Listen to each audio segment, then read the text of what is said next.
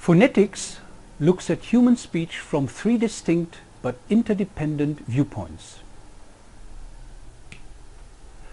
Articulatory phonetics studies how speech sounds are produced. Auditory phonetics studies the way in which humans perceive speech sounds, and acoustic phonetics studies the physical properties of speech. Now, the names of these branches all use an initial letter A. Alternatively, you could use a P and associate these branches with speech production,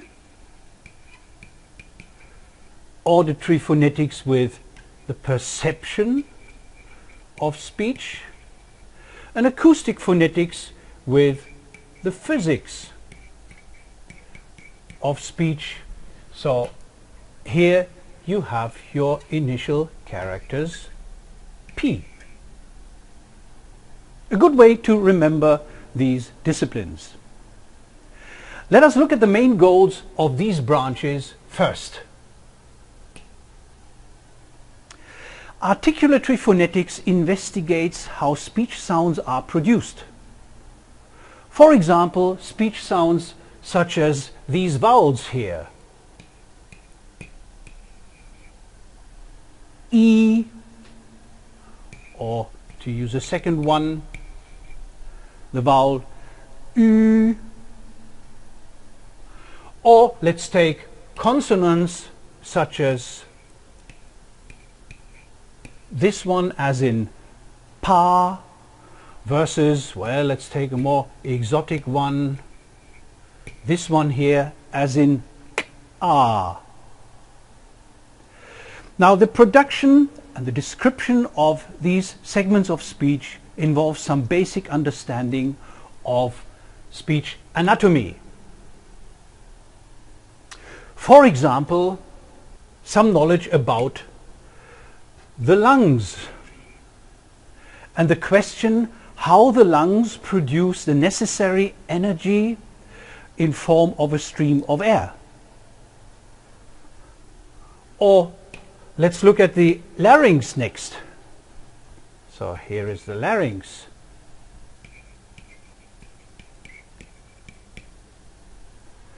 Which serves as a modifier to the airstream and is responsible for phonation. Well, and last but not least, the vocal tract itself.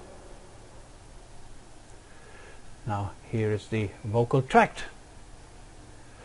And the vocal tract modifies and modulates the airstream by means of several articulators. Let's mark those articulators which are actively involved in the modification of the airstream.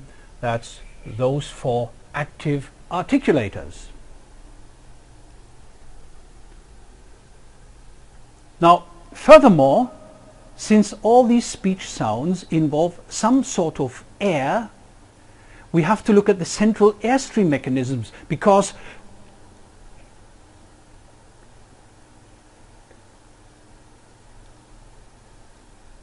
so you see, without airstream, nothing will happen. So let's look at the airstream mechanisms in some detail. Now, whereas in English all speech sounds are initiated by outward going egressive air from the lungs, other languages may use additional ways of producing an airstream. The following airstream mechanisms can theoretically be used in human speech. Well, most languages, in fact all languages, use speech sounds that are produced with egressive, that is outward going pulmonic, i.e. from the lungs coming air. So egressive pulmonic air, as in pa, for example. Now you could use this ingressively, that is inward directed, in situations when you sob or cry, such as pa.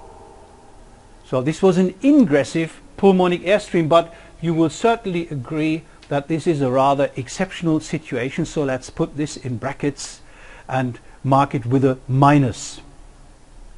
The glottalic egressive airstream, which is produced here in the larynx, of course exists in many languages.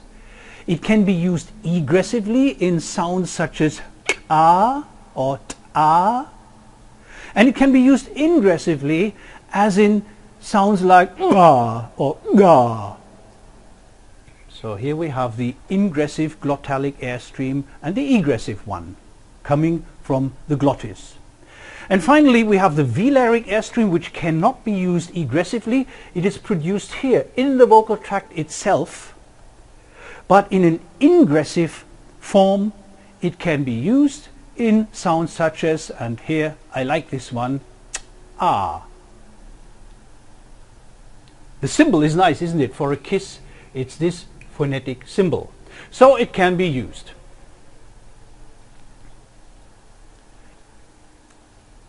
The combination of anatomical properties and the respective airstream allows us to precisely define all speech sounds that are used in natural language, where two types can be differentiated: vowels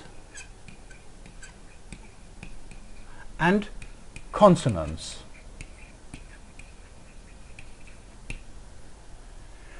Now, vowels allow an almost free passage of air through the vocal tract.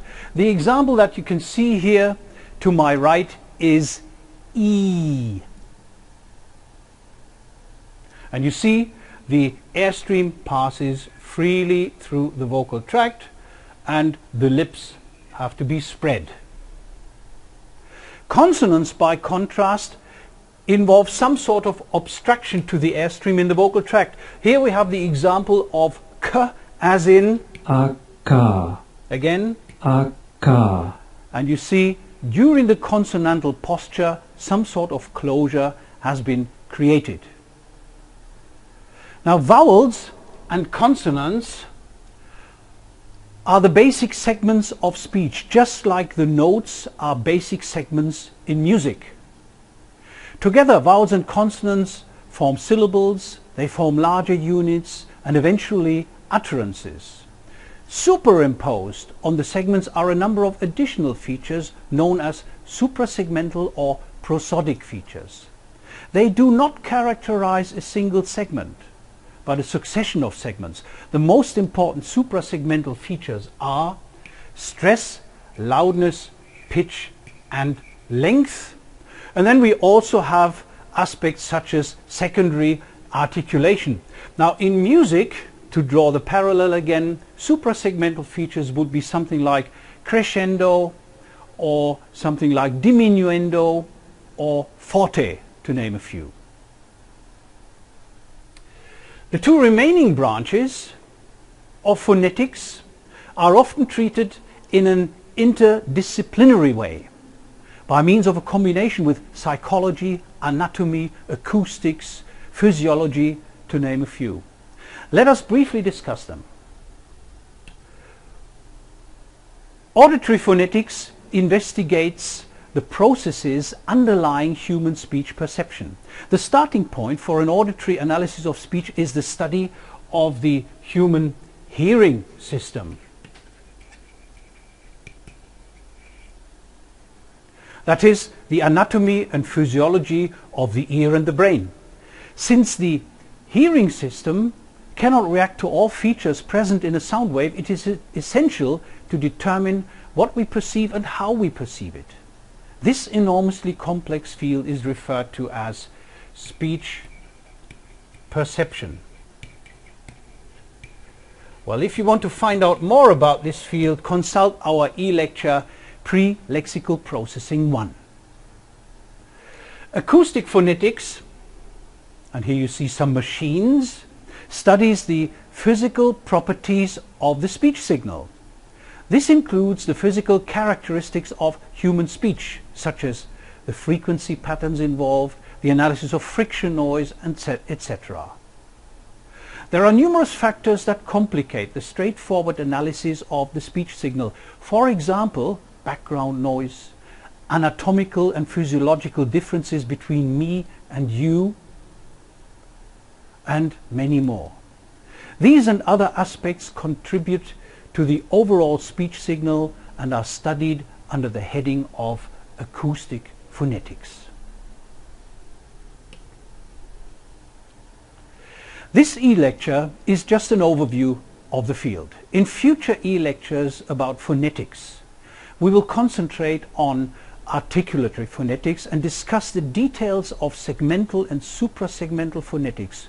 We will look at consonants, at vowels. We will discuss aspects of stress, pitch, loudness, and will illustrate our findings with numerous examples from the language index of the virtual linguistics campus.